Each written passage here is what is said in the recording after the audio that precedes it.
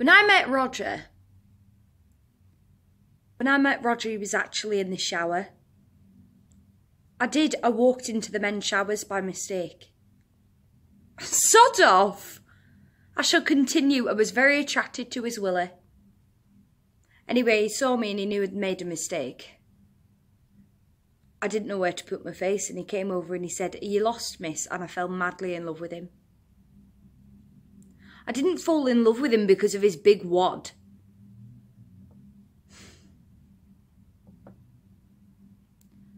Roger started messing around with other women and he started lying. I love him, and it's that love that keeps us together. We have our problems, but we can get through it. Can we change the subject, please?